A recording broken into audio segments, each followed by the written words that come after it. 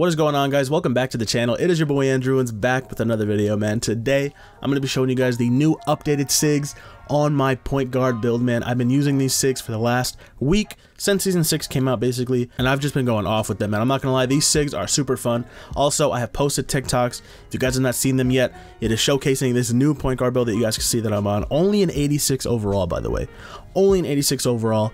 Badges are not maxed out. Whew, they're getting close though, but they're not maxed out, man. But it has been super fun, guys. I do love playing on this build so much. It is probably the most fun I've had on this game with a point guard in so long, man. But the big man is still also amazing.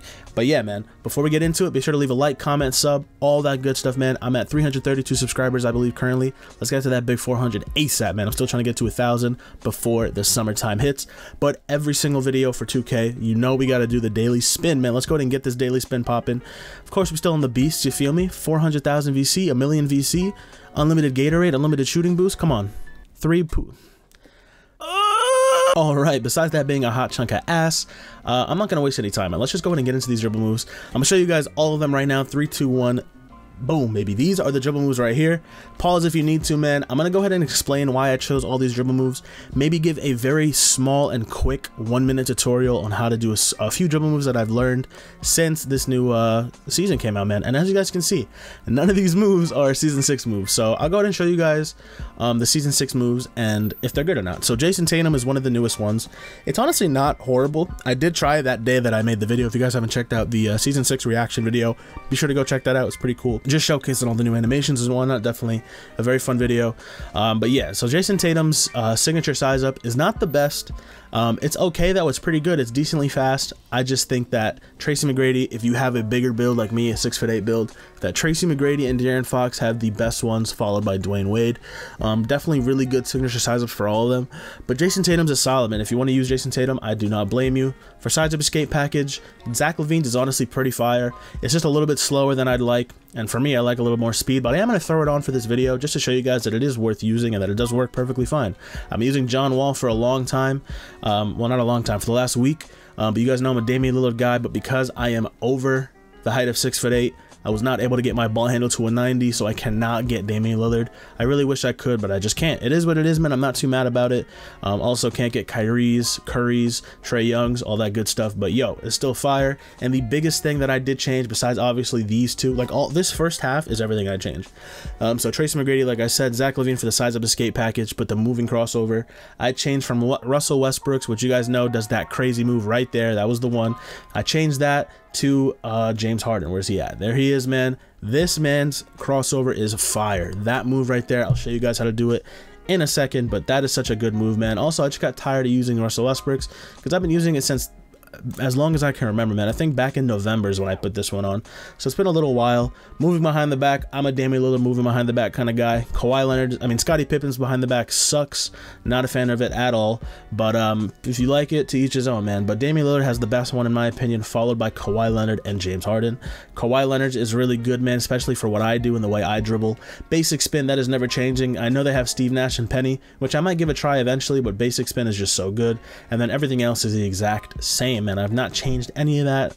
I'm gonna keep it that way for a while. Also have a new jumper on. I could showcase that in another video. But yeah, that's it for the dribble moves, man. Now I'm gonna go and get into a little mini dribble tutorial followed by gameplay. Let's get into it right now. Okay, here we are in the Pro-Am, guys. And like I've said before, if you do want to go ahead and practice your dribble moves, the best spot in my opinion is the Pro-Am 3v3. All you have to do is make a team, invite some of your squads to the team, some of your friends, and then you can just go into the Pro-Am and practicing your dribble moves, man. So as you guys can see, I'm here. No Gatorade, but I should be fine. Let's go ahead and show you guys some of the dribble moves. So first things first, I do want to show you guys just two things, which is the confusion on the Spinback that people seem to be struggling with. Also the confusion with the Spinback all the way to the Lucas step back. A lot of people still don't know how to do that. I did make a TikTok and it does have 150,000 views. Thank you guys so much for the support on that.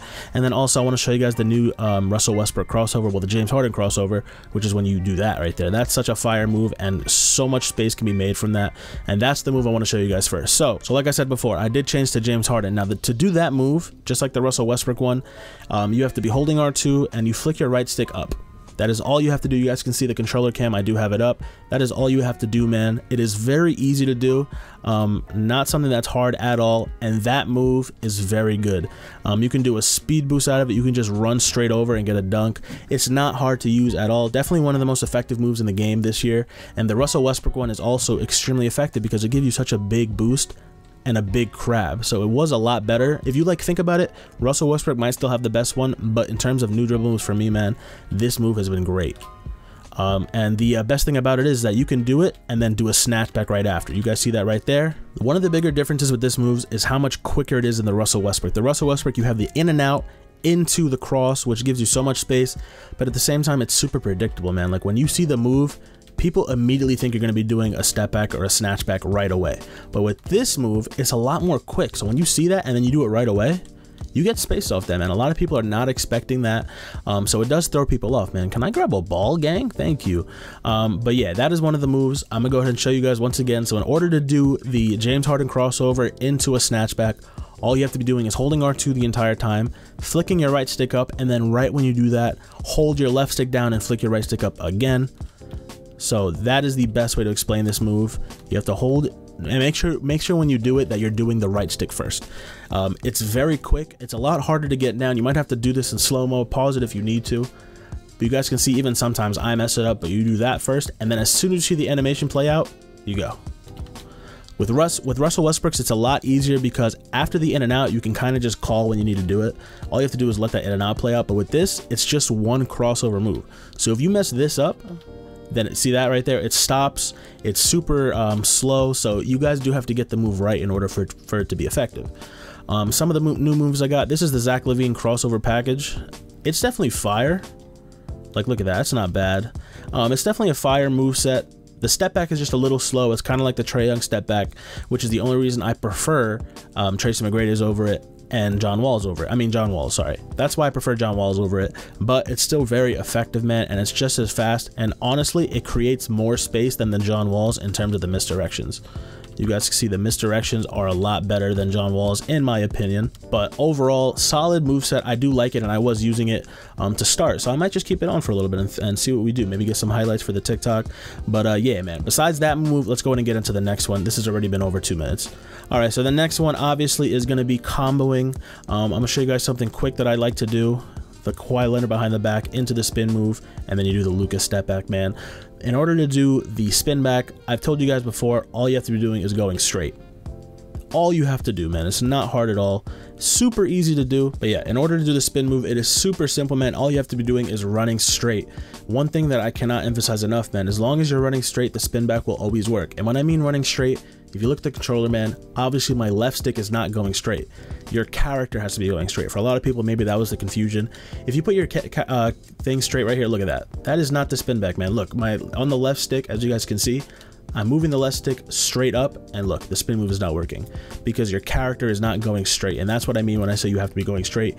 Your player has to literally be moving in a straight direction for the spin move to work, and it'll work every time. But yeah, like I said, you have to be going straight. So let's go ahead and show you guys with the left stick. You guys have to be moving straight with your character. So while moving straight, all you have to do, if the ball's in your left hand, is rotate the right stick counterclockwise to the right. If you rotate it like that, if you guys follow the controller cam, that is how you do it, man, if it's in your left hand, and vice versa. If the ball is in your right hand, you have to rotate the right stick clockwise, and that'll trigger the spin back. Very simple move. And then to do it with the Luka step back, all you have to do after you do the spin move is give the animation a little time to play out, and then just flick your right stick down. So left hand, right stick down. You guys see that? Right hand, right stick down, and it does the Luka step back. It's better to do it when you're more in before the 3-ball, because this is a kill move in my opinion. Like, this is one of those moves that you do when you're really trying to get open for a 3. You guys see right there, it gives you a lot of space. But if you do it and you're too close to the 3-point line and you do the Luka step back, sometimes you'll still have a decent shot, but a lot of the times you're gonna get pulled back a little too far, and it's gonna lead to like a limitless 3, and you don't want to be taking that like that. That's kind of deep, man. And even though you can hit that, as I full bar and absolutely brick it, even though it's possible to hit, if your 3-ball's like mine, like an 85, that's not the shot you want to be taking. So you want to be a little bit closer in the paint. Also, it throws them off more, because if they see the step back when you're already at the 3-pointer, what are you gonna do? You know, you're already there, so they're not really moving anywhere. But if you're there and you step it back and you're right at the 3-ball again, it's a lot more effective in that way. So So definitely a super important move to learn, guys. This is not a part of the tutorial, just wanted to show you guys some of the new combos I'm working on as well, but I hope you guys did, you know, get something or learn something from those new moves that I was showing you guys. But this is kind of what I've been doing since I've been kind of in the lab, just cooking up a little bit. And one of the newest moves that I've been trying to do that I still don't know if it's even effective, can't wait to try it in the park, but it's this right here, man. So when I do these combos, that's it right there, man. The spin back into a spin back into a spin back. That's like the best way to explain it. This spin move that not this one. Oh my god, bro, like stuff like that, like that looks random. It looks like I don't know what I'm doing, but I am controlling my player, I know. But like that first one though, like that's something that I think could be really effective. This right here, well, I messed up. I think it could be really effective, but I could be wrong, and it might just be so extra. But for people who can guard the spin back, man, if you do that and then go right back, I feel like nobody's catching that, bro. I'm sorry, I just don't see it. I see this move being unstoppable, bro. I can't wait to post this on my TikTok and show people this move, because I've never seen anybody do that before. Not even Steezo, bro. And I know Steezo is the guy, so I definitely hope that it's something that I can create, because that'd be super dope to have kind of like an influence on the 2K community. But yeah, man, I'm excited to try that move in the park and in the stage or wherever I'm going to be playing. I'm just excited to try it out because I have yet to. But yeah, man, besides that, those are really the combos that I do when I play this game. So that's what I'm trying to do right now. That's the newest combo that I'm trying to learn. Chicken. I feel like that's going to be so fire, man. I'm not going to lie. And on this new build, man, it's going to be dope. Super excited to max out this build as well and show you guys this build eventually, because he's fire, man. He's really good. Definitely the most fun, like I said, the most fun I've had on a 2K. Well, on this 2K in a long time, man. Last time I had this much fun, besides making the big, was probably being on my 6.6. But yo, we're gonna go ahead and get into the gameplay right now as well. A lot of this gameplay I'm gonna be commentating over, but a lot of it is mainly just a lot of dunking highlights, because this build can posterize like crazy. I get posterizer on gold. I've never had posterize on gold on any build that I've ever made, so it's super exciting that I'm gonna be able to do that. So for all the gameplay that I did have of me getting dunks and kind of like all the dribbling highlights I have, a lot of them are up on my TikTok, and I was gonna use some of them for this video, but majority of them ended up getting corrupted, of course, my luck. So this gameplay, I'm not gonna show much, to be honest, because it's nothing special. It's just a little bit of the dribble moves that I have. You guys see me showcasing some of it, but a lot of this gameplay was actually not me at my best, so I'm kind of struggling to play a little bit. Definitely unfortunate. Wide open mid right here, green bean, you know, just like quick little highlights, but nothing crazy. Like a lot of my posterizers, I end up not showing them because I just don't have them anymore. Like I literally lost the footage. So if you guys do want to see some of the better highlights that I do have, that's the one decent one, a nice little spin back into a speed boost, the James Harden crossover. But besides that stuff, majority of the really good highlights are on my TikTok, same alias as my YouTube channel, so go ahead and check that out, guys. I just hit 470 followers on there, so close to 500 on there as well, which is pretty dope. Make sure to follow the TikTok, man. I do post pretty frequently on there, man, and I make really cool edits. But yeah, this is, like I said, not much in terms of dribbling, just kind of basic stuff. I wasn't really able to do combos, but still not horrible gameplay. This in particular right here, I think I was an 85 overall here. This is when I still had only about like maybe 13 finishing badges, so I didn't have posterizer on gold until like the day before yesterday or 2 days ago, so it's been pretty goated that I'm able to finally have my build kind of decent. You guys see me spinning back, snatch back, wide open for 3, chicken, man. I was saucing this kid, I'm not gonna cap, but yeah, most of this gameplay, like I said, is nothing special. It's not my best work, but you guys see the spin back again after the behind the back, easy green right there, man. I think I was using James Harden's behind the back in this gameplay, because like I said, this is rather old. But yeah, I can't wait to show you guys this build, because honestly, the fact that I get a 93 driving dunk, like I did say before, is amazing, man. I still don't even have posterizer cord, and I don't have limitless takeoff on yet. You guys see another spin back right there, wide open for 3, chicken, man. Like, it's just too easy on these builds, guys. Spin back right there. Look at them both jumping, bro. You saw that? They both went to me thinking I was about to pull a 3. Got him lost. My boy was wide open for the 3-ball, easy green right there. But yeah, this build has been super fun. Haven't been playing as much as I wanted to as well, because recently my PS5 has been shutting off on me every single time I play. So I have not been able to complete a game of 2s or rec since, like, it's been a better part of like 4 or 5 days now, and it's really frustrating. But now that I'm able to record a little more, because I did switch my PS5, I just want to show you guys that because that was such bullshit. Now that I'm able to record a little more, I'm going to be trying to get more gameplay. Also going to start trying to post Hogwarts Legacy again, man. I stopped playing the game. It's been like a month, and it's literally just because I haven't had the time to do so, man, with school and work. But now I'm going to keep posting again. Easy spin back again for the 3. Easy green bean, man. Basic spin into the Lucas step back. You guys see right there, that was my favorite one because that was off like a move. All I did was dribble once and then did it, because you don't have to even move really. Like as soon as you catch the ball, if you're just going straight, you can do the spin back immediately. Wide open for 3. Green bean right there. But yeah, like I said, all this gameplay was during one session, and I was kind of sauced, I'm not gonna lie, but it was definitely earlier stages of my build. Easy snatchback for the kill, and I late because I am ass at this game. That was pretty funny, I'm not gonna lie. And then he ends up getting a 3 ball, smoking that right there. We get the board. I'm over here wide open in the corner. My boy does not pass it to me. Of course not, because he's a sellout. I end up getting the lob right here.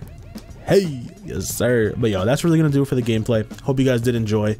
Be sure to leave a like, comment, sub, all that good stuff, man. I am gonna be posting more very soon. I'm gonna probably post a quick little jump shot video eventually as well. And then if you guys really do want to see the 6'8" build, this is gonna be the final build I make for this game. I'm not gonna lie, it's probably gonna be the last one.